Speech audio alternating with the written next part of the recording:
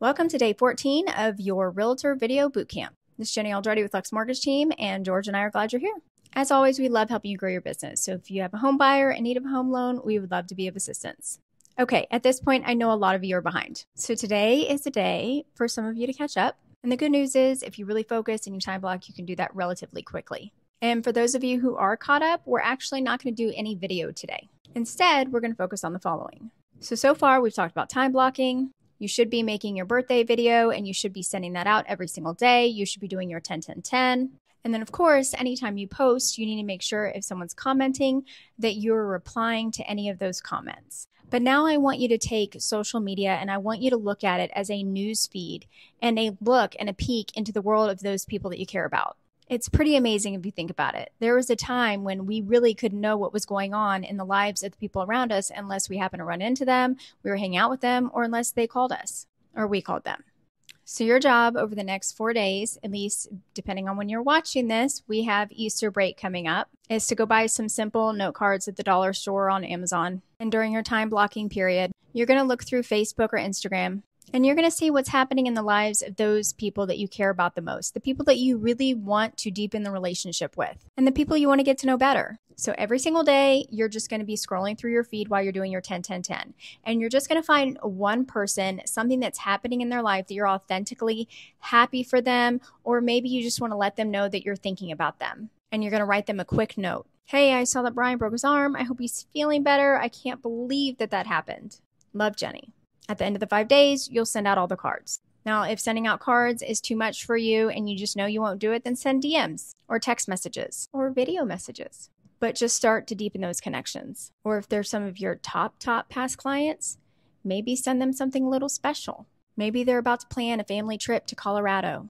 So you send them a map of really cool places to hike. It doesn't have to be expensive. It just has to be thoughtful.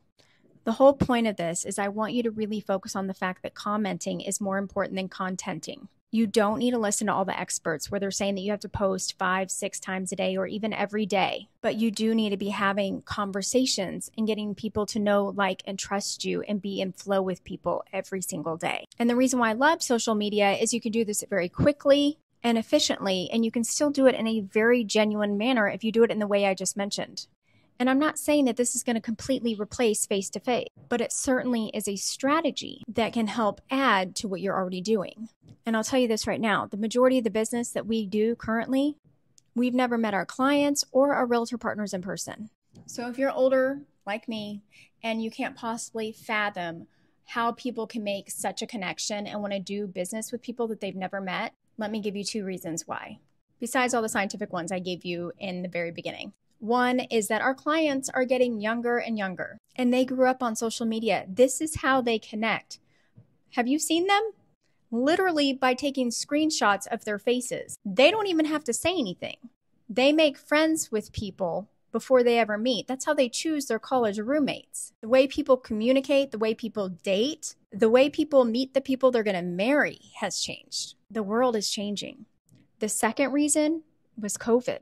Before COVID, most people did business in person. They went to the office, they met for coffee, and then the world completely shut down. And we didn't have that option anymore. So what did we do? Everyone jumped on Zoom or FaceTime and social media. I actually put a contract on a house without ever stepping foot in it. A lot of people did. So people learned how to communicate online, face-to-face, screen-to-screen. The world was changed forever. And as a result, you don't have to waste time in traffic. Okay, that's something that I love. You can be truly efficient, and people have learned to communicate and connect more than ever on social media. So take today just to connect. And as always, text me with any questions.